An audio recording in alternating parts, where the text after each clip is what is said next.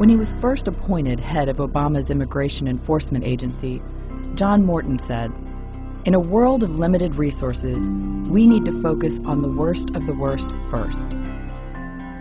But news just broke that immigration agents have quotas to round up easy targets, moms and dads working to feed their families.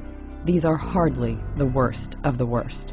When communities are terrorized by ICE immigration raids, when nursing mothers are torn from their babies, when children come home from school to find their parents missing, when people are detained without access to legal counsel, when all that's happening, the system just isn't working, and we need to change it.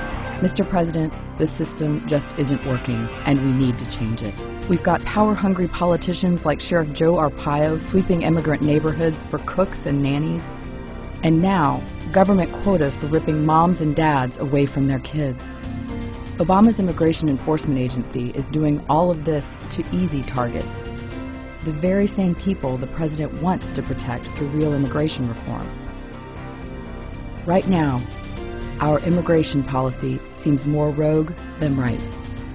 Join us and tell the president we need real immigration reform that protects families, not rogue tactics that destroy them.